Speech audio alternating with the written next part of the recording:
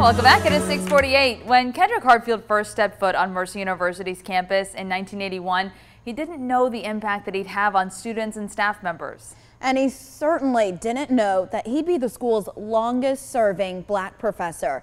Our Taylor Hicks spoke with Hartfield about his 4 decades at Mercer and one staff member who says Hartfield paved the way for his own journey. I thoroughly enjoyed teaching. I really enjoyed teaching. I think it's God's calling for my life. Kedrick Hartfield, longtime math professor at Mercer University, grew up with no intentions to teach. After graduating from Augusta College with a math degree in 1979, Hartfield was offered 4 jobs: a vending machine money collector, garbage man, high school janitor, and a farm worker.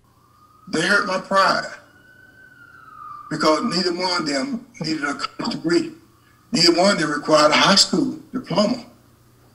So I decided I would go back to school. So Hartfield got his master's. That's when UGA offered him a teacher's assistant position. I initially didn't want to do that because teaching was at the bottom of the list of things I wanted to do in my life.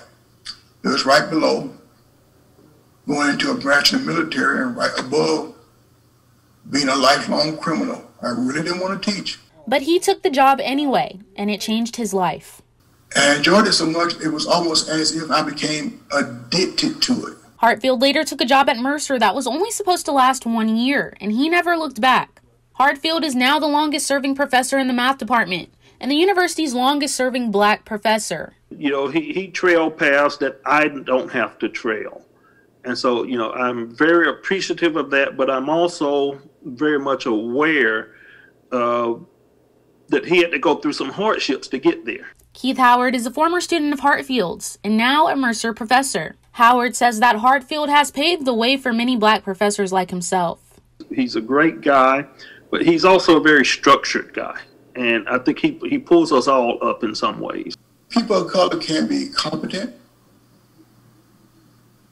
They can do a job. And they can be good role models. Something that Hartfield wants to continue for his students at Mercer. Reporting in Macon, Taylor Hicks, 13 WMAZ News. Well, I absolutely echo that. Professor Hartfield says he's proud of how Mercer has diversified its student body, and he's grateful for his time at the university.